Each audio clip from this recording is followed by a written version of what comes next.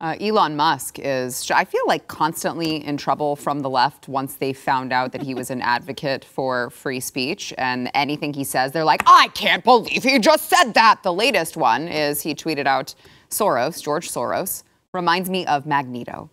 Now, I think that's funny. I particularly like the follow-up. I think the follow-up tweet was very funny. He said, I'd like to apologize for this post. It was really unfair to Magneto. But the left took issue with it. Particularly, God, the Krasenstein brothers are just, is there anyone more annoying, a duo more annoying on Twitter than Brian and Ed Krasenstein? I don't think so. I would argue that they are most annoying. But Brian Krasenstein responded, fun fact, Magneto's experiences during the Holocaust as a survivor shaped his perspective as well as his depth and empathy. Soros, also a Holocaust survivor, gets attacked nonstop for his good intentions, which some Americans think are bad, merely because they disagree with this political affiliations. Now, I would say, really quickly, I'll read Elon's response in a second. I would say it's kind of weird to call something about the Holocaust a fun fact. I don't think that those are like very fun facts or fun times for those people, but that's fine. Elon responded, you assume they are good intentions. They are not. He wants to erode the very fabric of civilization. Soros hates humanity. Now, show me the lie.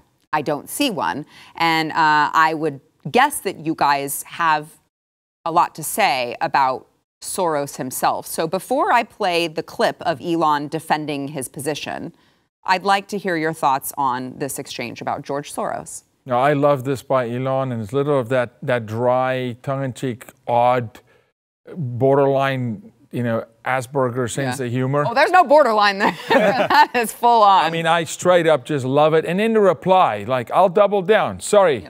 Magneto, kind of a low blow to you, and honestly, because Soros is evil incarnate. Literally, this man funds everything that is demonically diabolical towards children. His son, worse than him.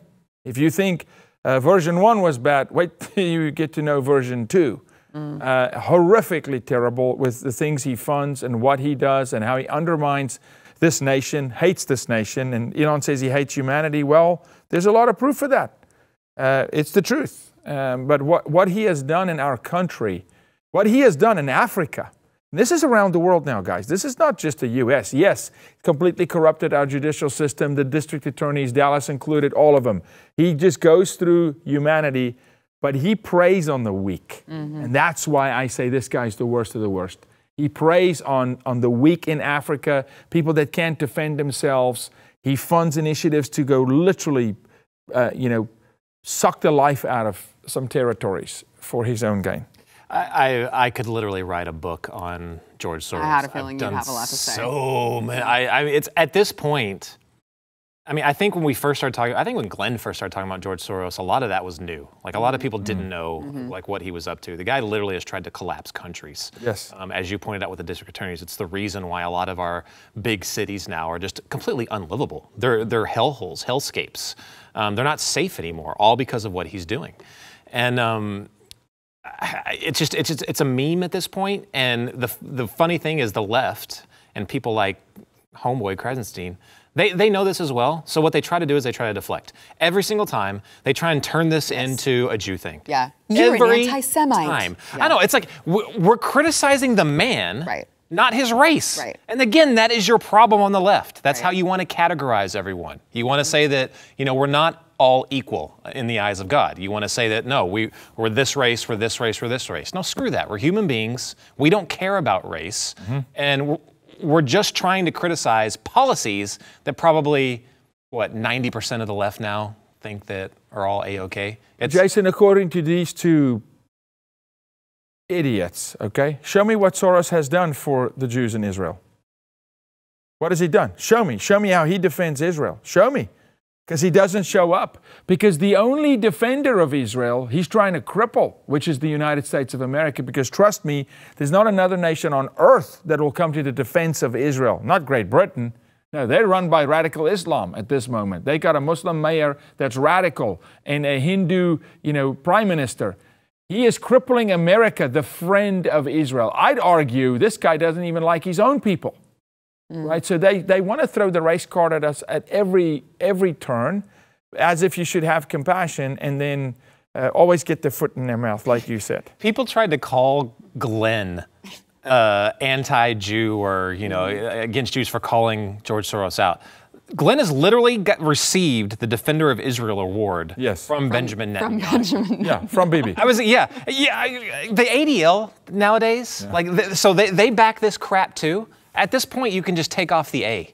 They're the worst of the worst right now. So I want to play an exchange between Elon and a CNBC reporter because, it's great. You should go to Twitter, find the entire exchange because it's really fascinating to watch this guy. He's so perplexed that Elon would tweet things that he believes. He's like, but you believe it, but why would you tweet it? It's just fascinating to see him not understand this. But he specifically asked him about, George Soros, but why would you say it? But what if your opinion actually has detrimental effects to your company? What then, Elon? It was fascinating exchange. Watch. Do your tweets hurt the company? Are there Tesla owners who say, I don't agree with his political position and I know it because he shares so much of it? Or are there advertisers on Twitter that Linda Yaccarino will come and say, you got to stop, man. Or, I can't get these ads because of some of the things you tweet. I'm reminded of there's a scene in The Princess Bride. Great movie. Great movie. Where he confronts the person who killed his father. And he says,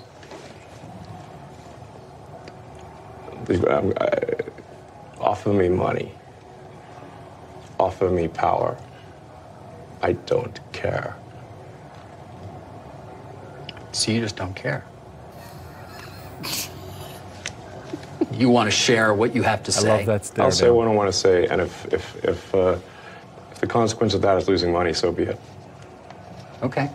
The guy has no idea how to respond. Oh, okay. He would be the hardest to interview because you notice he takes so long to respond, but he's thinking through it. But because that guy interviewing him doesn't know a world where he can actually speak his mind. He's not allowed to. He is told what to say from the moment he wakes up until he goes to bed. And sitting in front of a human being that actually has freedom, that little thing Americans have, freedom of speech, and exercises it, is an abstract thought to this human being. I would agree with that, except in the sense that I know this is just semantics, but he is allowed to. It just would cost him his job.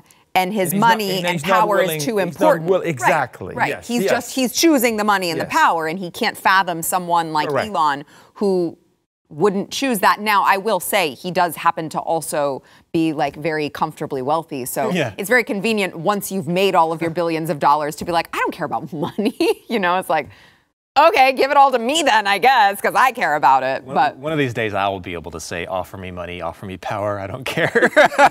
One of these days. One of these days. I don't know. I'm going to be, and yes, you're right. He's not allowed to without ramifications, right? And for that, he's not brave enough to face the not brave enough. But I don't know. I'd like to challenge you on that. I never challenged Sarah on this show, and I'm going to challenge Sarah on this now. I disagree with you. I actually think if the chips are really down, I think you make the right decision. I think you'll walk away from money. Who, me? Yeah. Oh, yeah. No, I would. From money. Yeah. No, Yeah. I was just joking. You can't joke like that hold on. in this world with your fan. You need to know, viewer. I've watched her walk away. How much money are we talking, though? Everybody has I don't know, price.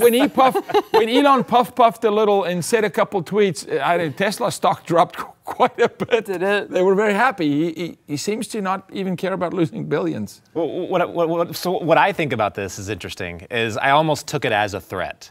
Because the biggest thing they hate about Elon now is he's providing this free speech platform. Yes. It is a threat. And they do not want him to continue to advocate for that. Yes. So what do you do for a guy that clearly likes money?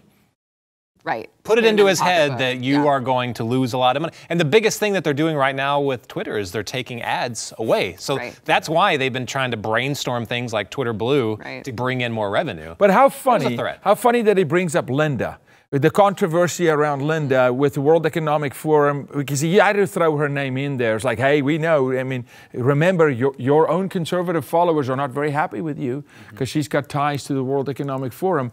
And it was a setup. I actually saw a moment there in Elon's eyes where he literally got royally ticked off. Yeah. It was like, he was really like, oh, you want to come for me? Right. Then let's dance. Right. And I love that. Yeah.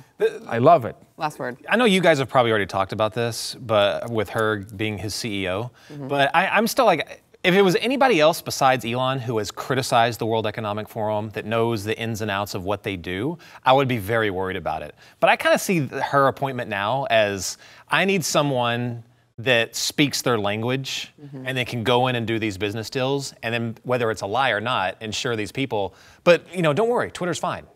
Twitter's playing for the right team. They're not going to step out of line. Meanwhile, Elon's handling all. Maybe it's time we have some. Maybe it's time we have some Trojan horses in their camp. Yeah. Well, I know we got to go to break. I just would like to, for the record, despite Yaku's disagreement, I would like to renew my call for Elon Musk to just send me all of his money. I just wanted to be clear there. If you like that clip, there is plenty more where that came from. Click the link in the description below to subscribe to the News and Why It Matters YouTube channel to watch the full episode.